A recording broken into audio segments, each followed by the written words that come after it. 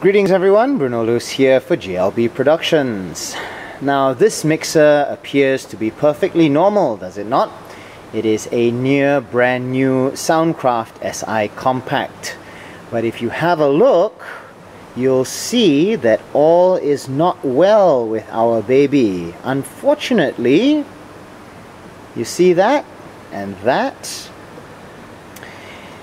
Somebody has dropped a microphone on our mixer. From what we know, it was sitting on the shelf just above it, and it fell and hit right here. And as you can see, it has cracked the touch screen. Now, if this were an analog mixer, this would not really be a big deal. Perhaps it might have broken a knob or something like that. But because of the place in which the microphone hit the mixer, we now have several buttons that we can't use. As you can see, the buttons on the right side, for example, input and EQ, still work normally. But everything here, no go. No go at all. And because of that, we can no longer recall our show presets.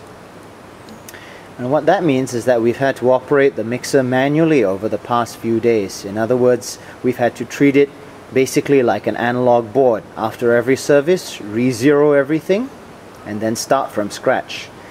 This, ladies and gentlemen, is the Achilles heel of digital mixers. So the next time you have heavy objects around your mixer, do be careful.